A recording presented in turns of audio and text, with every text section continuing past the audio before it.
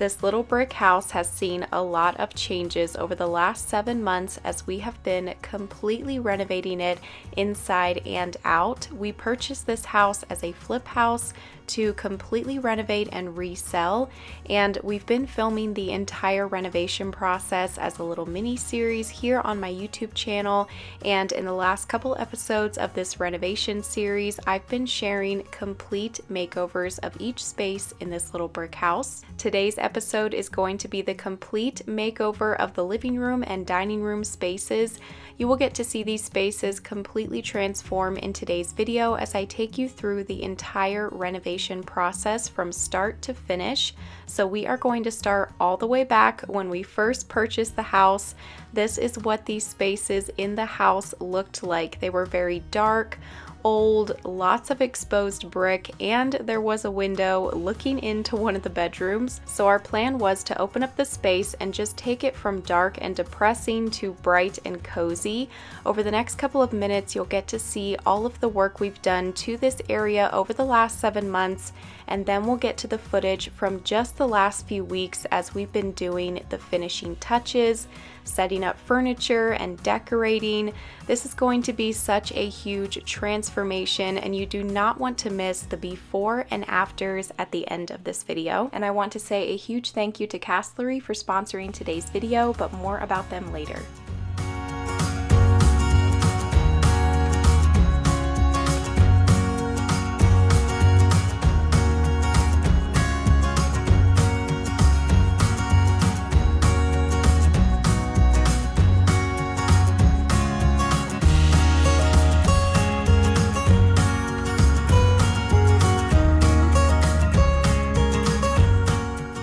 So this is demo day 2. On the first demo day, we completely demoed out that kitchen and the wall that was dividing the kitchen and the living room, and then also a little bit of the wall there in the living room and the hallway. Now we're just working at gutting everything out of this room, the light fixtures, the carpet, the trim, basically everything is coming out of here.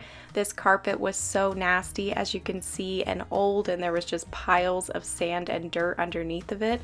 So this really needed to come out, and we're going to be doing a nice vinyl flooring in the entire house, as you'll see later here in a couple of minutes. Demo day is always really fun to just get everything cleared out of the house and knock down walls.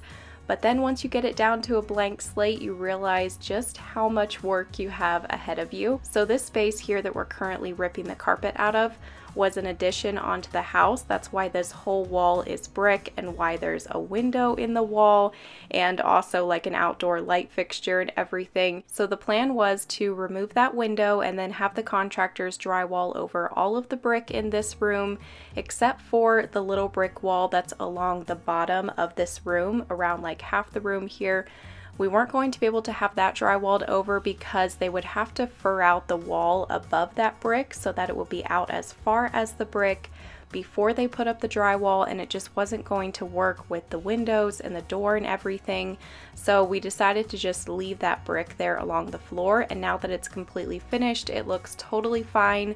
We painted it the same color as the wall, and it just blends in and gives a little something extra to this room. Here's a quick peek at what everything was looking like once all of the demo was done. And then the contractors came and they cut out a closet door in this brick wall over here. On the other side of this brick wall is that bedroom, and they removed the window and then they cut a hole for a closet door, because if you watch the bathroom makeover, we removed the closet in this bedroom to make the bathroom bigger. So we had to add a closet for this bedroom since it didn't have one anymore. So we decided to just do a walk-in closet on this side of the addition. So Jalen is framing up the wall for that closet, and it turned out to be just a nice size closet for that room and great extra storage for this small house.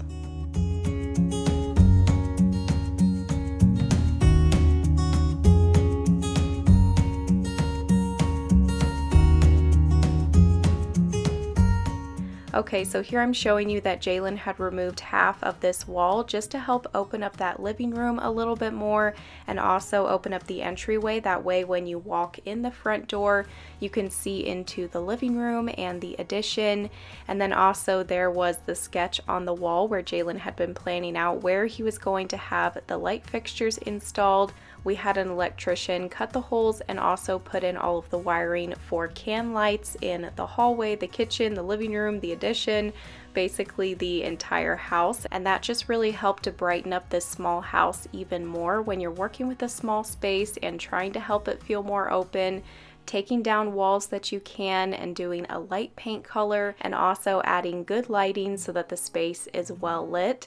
We did the smaller can lights in the addition and the kitchen, and then the larger can lights in the living room. As you can see, at this point all of the drywall work was done and they just had a little bit of mudding and then texturing to do, and we just did a very light flat texture on the walls. And I always get a few questions about why we do texture on the walls, and it is very common here in Arizona for a house to have textured walls. I know that's not always common everywhere, but here every house will usually always have some type of texture on the walls, and it just helps to hide any imperfections over time in the walls. So now Jalen is painting the entire house. He painted the ceilings and all of the walls in the house. The ceilings he did just a basic white flat ceiling paint, and then the walls are Pale Oak by Benjamin Moore, and we just did an eggshell finish for the walls. And the paint sprayer we bought from Lowe's, I'll link that down below. It's a really great paint sprayer. If you're going to be doing a lot of big painting projects, we would highly recommend it. You get a really smooth, even finish.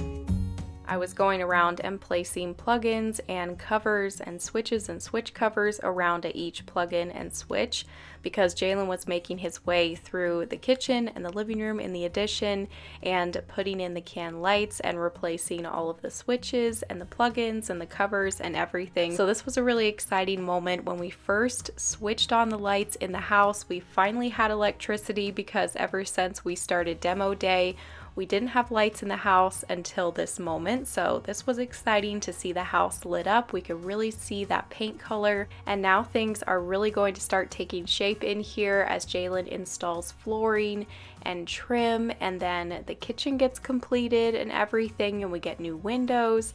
So just a lot of pretty progress is going to start happening now. And I forgot to explain how we're going to be setting up these rooms. So this addition, half of it is going to be the dining room, and then the other half I'm going to set up as just like a little sitting room, or they could use it as an office. And then the living room will be this space over here beside the kitchen, the larger space. This will just be one big open room in here, the kitchen, and then the living room, just one open space with the island right in the middle. So this flooring that he is installing, we bought from Floor & Decor.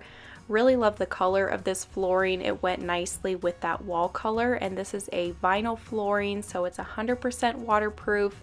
It had the underlayment attached to the back of it, which made the install really easy for Jalen because he didn't have to lay down any underlayment. He just had to be sure that the floor was level and clean, and then he could just cut these and snap them right in across the floor.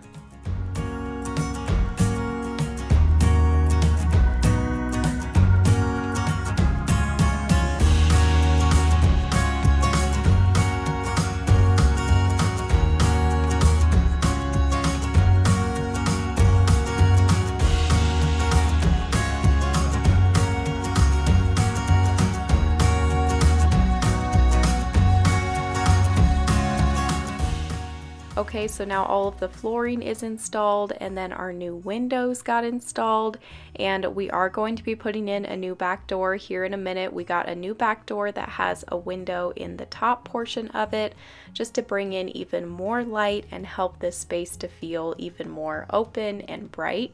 So now I'm just working on touch-up paint. Jalen had to do some patchwork on this brick wall because there used to be a little wall right here where I'm painting. We had that removed just so that this living room and kitchen space could just be one open room. So next, Jalen is just installing trim, and I forgot to add the footage of him painting and installing the doors. But you guys already saw that if you've seen every episode in this series, but we did all new doors in the house, all new trim and everything. And then we did the matte black hinges and handles for all of the doors as well. And we are now at the current footage from just the last couple of weeks. Jalen had been installing all of the trim in the house and painting that, doing the touch-up paint and everything, and then we installed the back door. And then you'll see the footage of me cleaning the living room, the kitchen, and the addition, just getting everything cleared out of here and just doing lots of dusting, vacuuming, and mopping.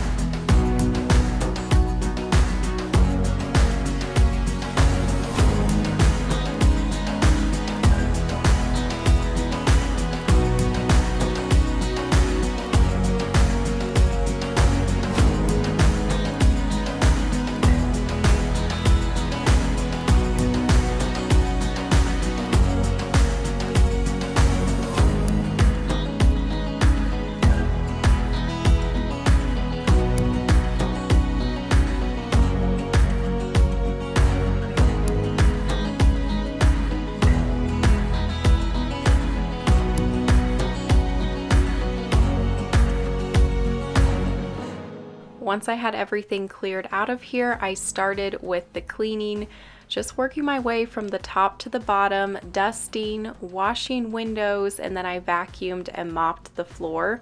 Throughout this renovation, there has been so much cleaning. It just seems like you're constantly cleaning up messes and going through and cleaning up the house and sweeping and vacuuming with the shop vac, and I'm finally doing the final cleaning in this house. I used a shop vac on the floors, and then I used my vacuum from home, and then I mopped these floors with my Cedar spin mop and just got them nice and clean. And then I do have a robot vacuum here at the flip house that I can have run on these floors just to maintain them while we're having showings and things once this house is listed. But I just wanted to do a good cleaning on this floor before we start setting up furniture and decorating and everything.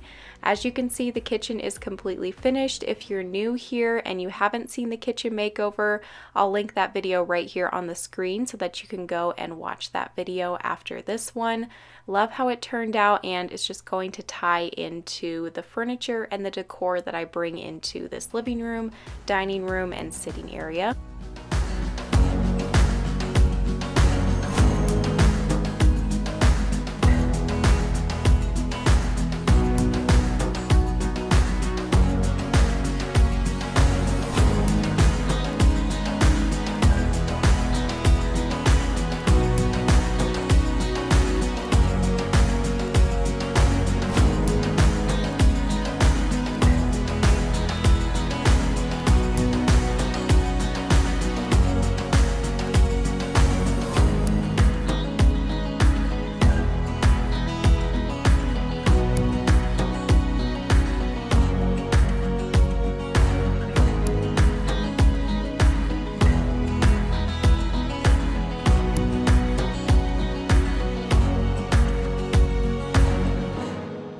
Okay, now we can furnish and decorate the living room and dining room.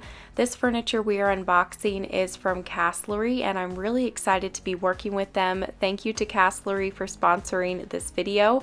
I will link their website down below. They sell beautiful, high quality, modern furniture, and they offer free fabric swatches for their pieces, flat rate shipping, a 14-day return policy, and warranty coverage. And I chose a couch, coffee table, and table and chairs from their website for the little brick house. Love how these pieces ended up looking in this space. You'll get to see them in more detail over the next couple of minutes as I work at getting these rooms decorated. We got the coffee table put together, and now we're going to carry in the couches. I'm going to get the rugs laid down, and it was just really exciting to see these rooms start to come together.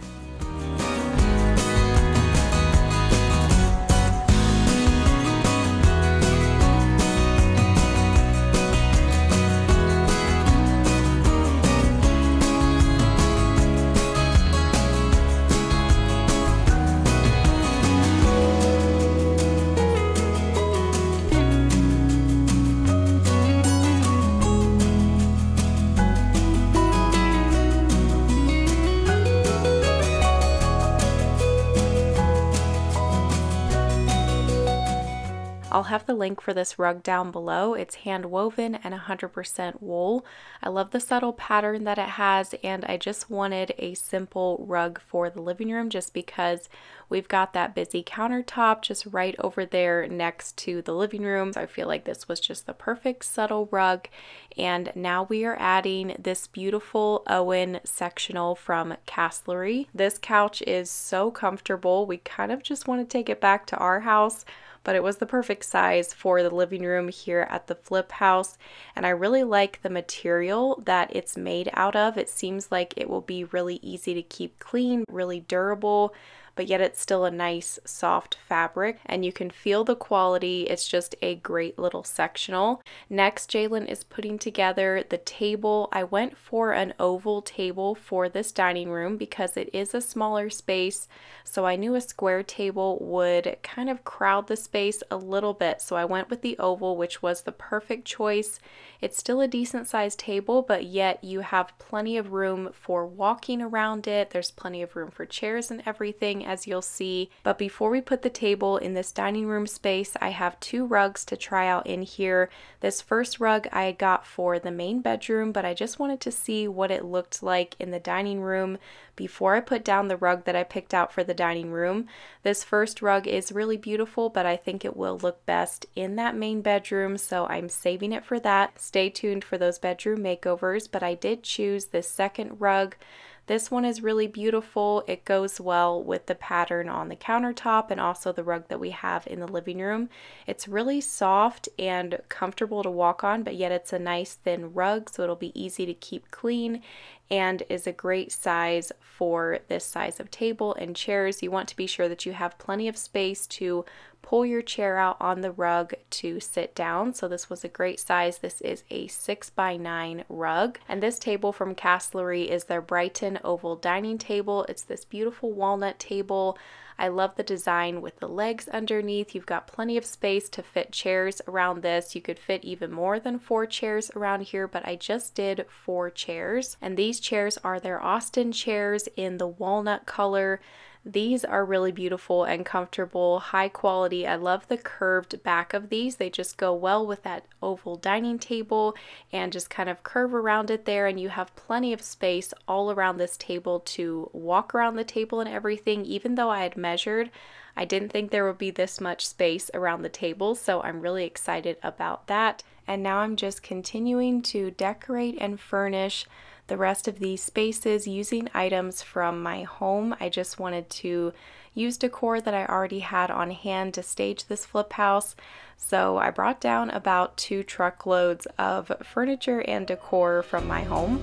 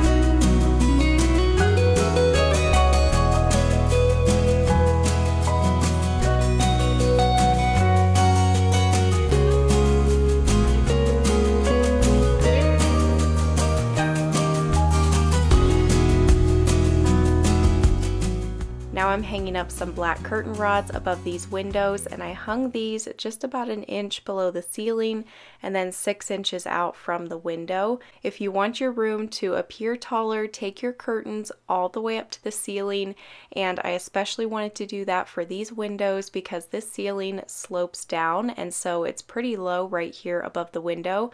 So I made sure to take those curtain rods up as high as I could just to help the ceiling to feel a little bit higher. And these are my favorite white curtains. I get these from Amazon. They're a really affordable price. I have them in quite a few rooms at my house, and I actually took these out of the boys' bedroom because I wanted to switch out their curtains anyway for something with a little bit more color. So I just brought these down here to the flip house, and they are way too long because this ceiling is a little bit lower, so I do end up cutting off quite a bit of the bottom of this curtain here in a little while. And you may be wondering why I'm bothering to stage the flip house. And I just wanted to lightly stage this home because I know it's going to help it sell better.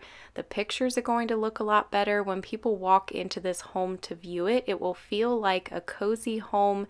They can picture how they could set it up and just picture themselves living here. And they will have the option to buy everything with the home, whether they just want some items or they want the house to look exactly like it is, decorated and everything. They will have that option. But regardless, I just wanted to lightly stage it because, like I said, I know it is going to help this house to sell a lot better. I did keep everything very minimal though, and I just wanted it to be lightly decorated in here.